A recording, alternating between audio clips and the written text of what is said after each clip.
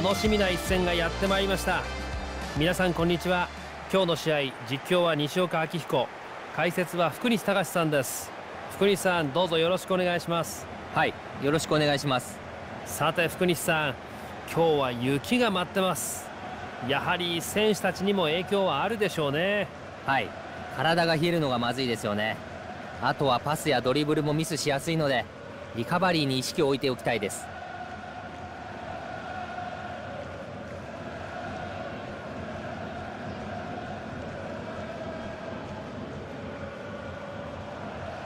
こちらがホームチームの先発メンバーです。攻撃的な4-5-1で戦うようです。カウンターに備えやすいシステムです。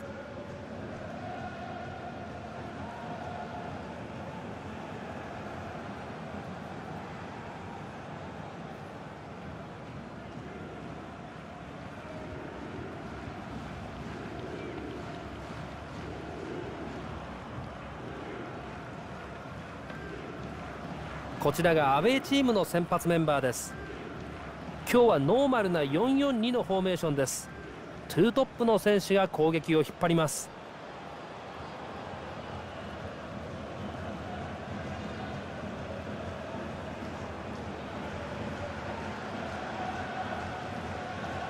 横浜 F ・マリノスは代々優れた中盤の選手を輩出してきたチームです。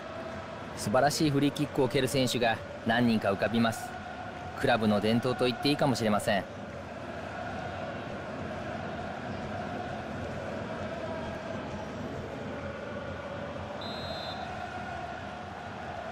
いよいよ試合が始まります。横浜 F ・マリノスボールのキックオフです。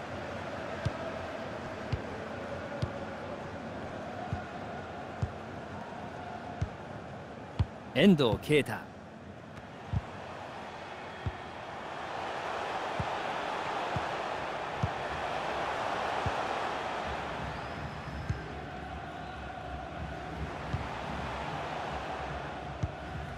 福西さん、今日のゲームですが両チームともに頼れるエースがいますよね。そうですね、タイプは違いますがどちらも要注目の選手です。いいプレーに期待しています。このボールは直接相手の選手へ。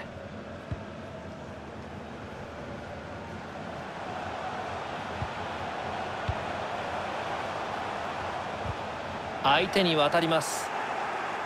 危険な位置でプレスを受ける。ボールは相手に渡りました。木田拓也、マルコス・ジュニオ、F ・マリノスが攻めに出ます。ここからどうするのか。ニアポストにクロスを入れた。ボールが試合中盤、ここで先制点が決まりました。嬉しいゴールですね。この得点が試合を大きく動かしそうです。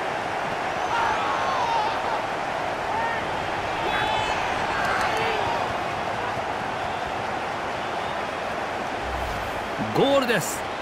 キーパーが弾いた球を見逃しませんでした。うまく押し込みましたね。ボールがこぼれてからの反応も見事でした。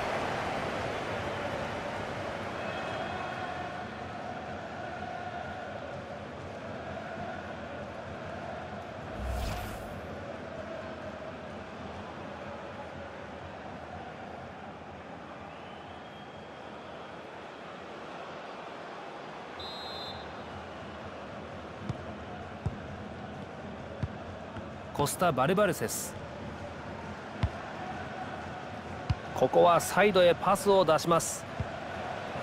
ミロシュ・ニンコビッチ、ここで勢いが止まってしまいました。中にスペースがあります。何をしてくるのか。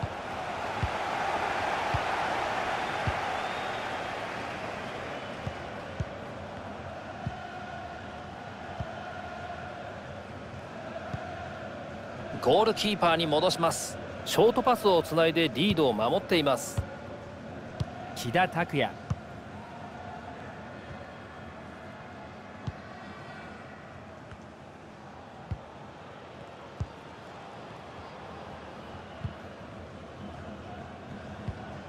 遠藤啓太、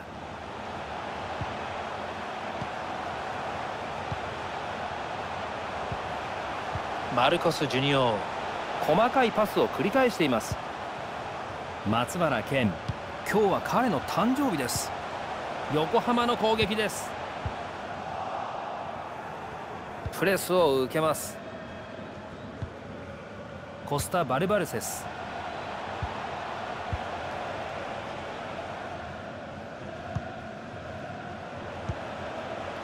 ここから狙うのか。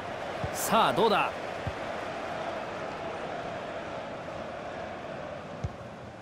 遠藤啓太、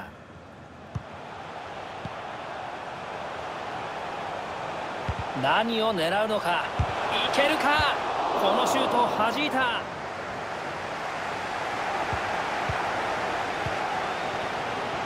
流れが来ていることをサポーターも感じ取っているようですね。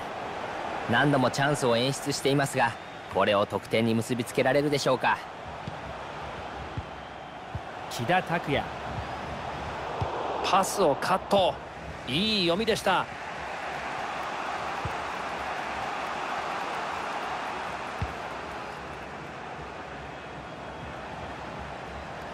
狙える位置です。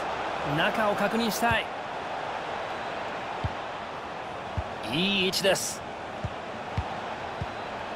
さあどうする。バームヨハン、チャンスを狙っています。このクロスはダメでした。さあまたここからの連携、ここを潰すことができません。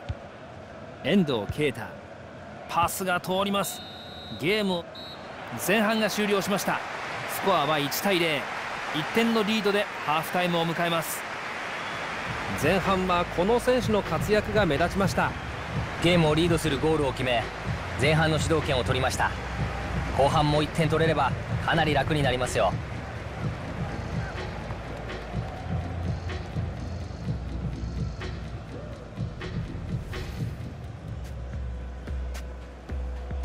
いよいよ試合が始まります。横浜 F ・マリノスボールのキックオフです。ニアポストにクロスを入れた。ボールがこぼれました。クリアで試合中盤、ここで先制点が決まりました。嬉しいゴールですね。この得点が試合を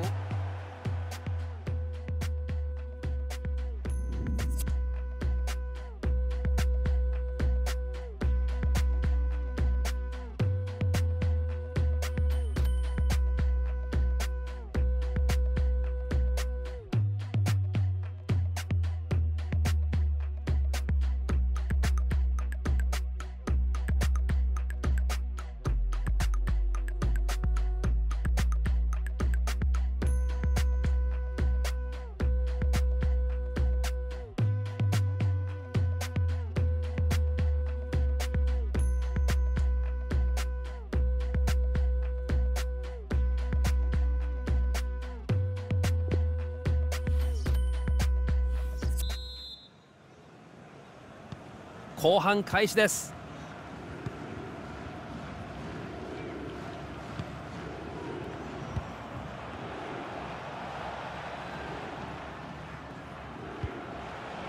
うまく読んだインターセプト。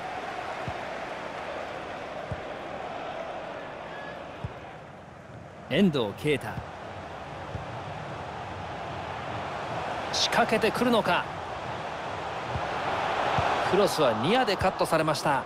チャンスにできるか。このボールはキーパーがキャッチ。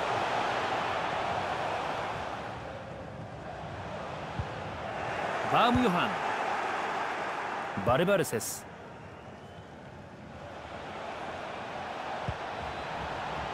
うまく読んでいましたね。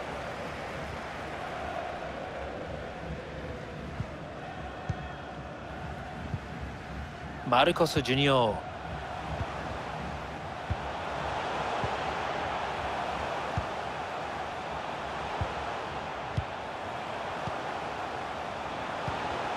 まずはしっかりとボールをキープします。遠藤啓太、ここからどうするのか。何かしてきそうですが、このクロスはキーパーが弾き返す。横浜 F ・マリノスのスローインです。サブの選手がピッチに向かいます。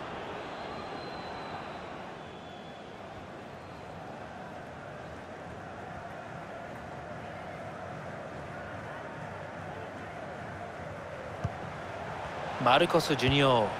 味方の位置を確認する。何をしてくるのか。ここから狙うのか。しっかりとブロック。危ない場面もディフェンスがクリア。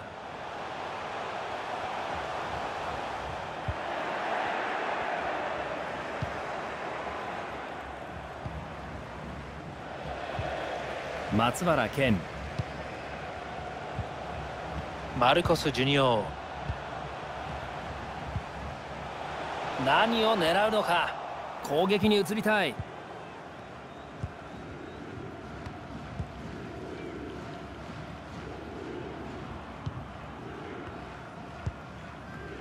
相手ボールになります。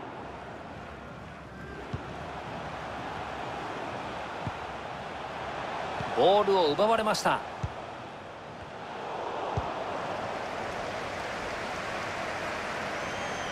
ボールをドリブルで運んでいます。何を狙うのか。中央にクロスが入る。パスをカット。いい読みでした。マルコス・ジュニオ。リードを広げるゴールとはならず、チャンスを生かせませんでした。下がりすぎずに攻める姿勢はいいですよ。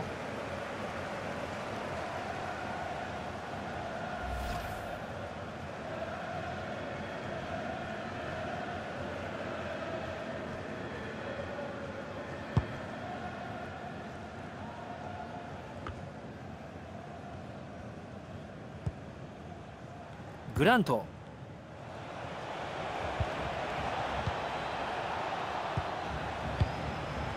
膠着状態が続いていますが、試合終了まで何が起こるか分かりません。バルバルセス。狙える位置です。いい位置でしたがポゼッションが変わります。見事なインターセプト。このチャンスにスタジアムもがぜん盛り上がっています。会場の雰囲気が選手を後押ししてくれていますね。パスで効果的に崩していきます。そうですね。ディフェンスに的を絞らせていませんね。非常に効果的なパス回しができていますね。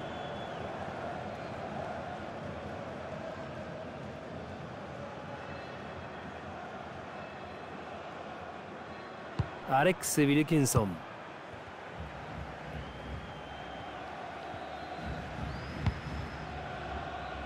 サイドへパス。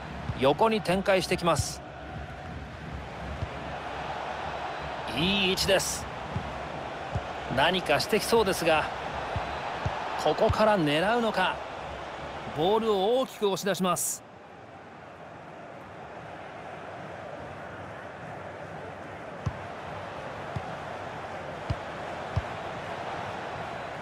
このパスは読んでいました。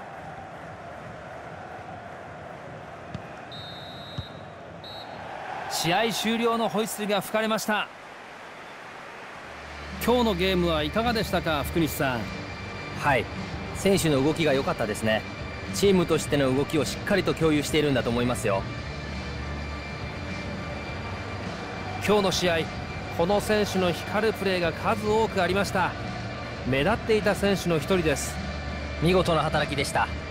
特に勝ち越しゴールは素晴らしかったですよ。本人も満足なんじゃないですか。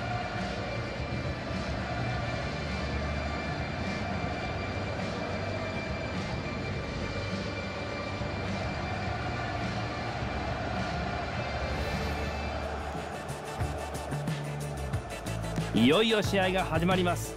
横浜 F ・マリノスボールのキックオフです。ニアポストにクロスを入れた。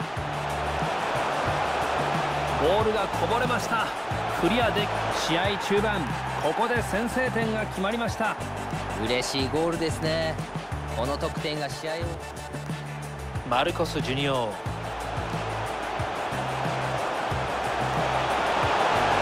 リードを広げるゴールとはならず、チャンスを生かせませんでした。下がりすぎずに攻める姿勢はいいですよ。